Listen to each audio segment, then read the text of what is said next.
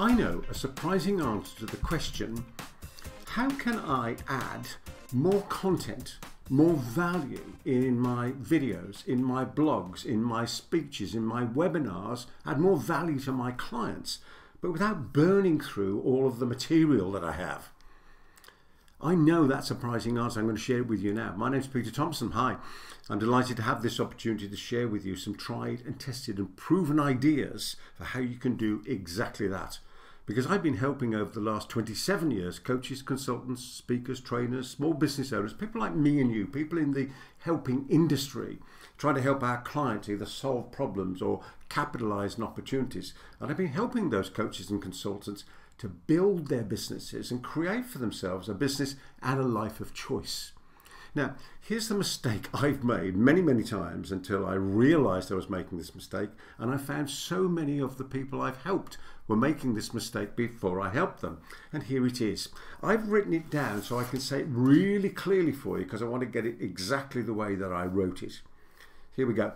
The ideas, methods, systems, thoughts, techniques, ways and means you believe, and I used to believe, are totally obvious and known to everyone are in fact completely obscure, unnoticed, misunderstood, misperceived and mysterious to the vast majority of people. And isn't that great news? This means we can easily, and I do mean easily, double the output of the content that we have. We can help more people get the results that they crave and be regularly rewarded for the positive difference that we make in the world. And I'm going to give you now a perfect example of that. It's the one that I often use when I'm explaining this, when I run my various seminars and webinars, and here it is. Some years ago, I met Paulette Ensign. She's known as the Booklet Queen, and she showed me how you write tips booklets. Very powerful process, which I use now within most of my writing, an idea that I picked up from her. And in one of Paulette's tips booklets, which was about being personally effective, it mentioned about using a to-do list. Now, I said to her when I saw this, I said, Paulette, surely you can't mention about a to-do list because everybody knows about to-do lists, don't they? And she said, Peter, you'd think they would. And so I took that idea and I ran with it, and I've tested it when I used to stand and speak at conferences around the world, which I don't do anymore, but I've tested it with so many people, and I've asked this, and I've said, tell me, do you know the idea about the do list or to-do list? And most people will put their hand up and go, yes, I do. And I say, great, okay, let's go a little deeper. Do you know that the power of a do list is to make sure that before we start on any of the list items, we actually prioritize those items first? Do you know that? And a number of the hands will go down now, so there's less people saying that they know about it. Now, if I add the real power of do lists, which is to reprioritize the list after we've done each item on it. So we do item number 1, and before we do what is currently prioritized as item number 2, we reprioritize the list to make sure that the number 2 item has now become number 1. And if it hasn't, we move something else to be number 1. And then we continue throughout the day reprioritizing the list after we finish each item before we start the next item. And I ask people if they know about that reprioritize all of the time and use that idea.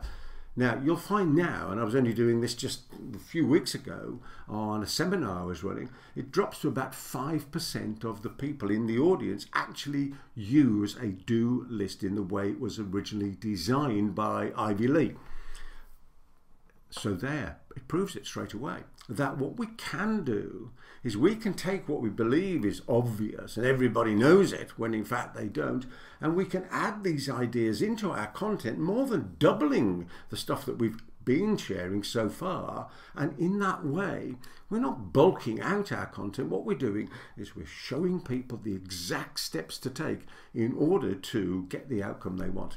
See, here's the way I think about it, is the way that we are helping people to the maximum, is to make sure that we're showing them the step-by-step actions they need to take in order to get the outcome they came for to us in the first place. And in fact, that's also where the most profit is when we don't tell people just what, but we tell them precisely how. So if you've got any comments on that, then please put these down here and I can join in the conversation with you. But I would urge you to take a fresh look at the stuff that you've perhaps previously considered as pretty darned obvious and start sharing some of that with a few clients to start with, to see whether or not they actually do know how to use your ideas to the maximum to get the fullest results that they possibly can from that.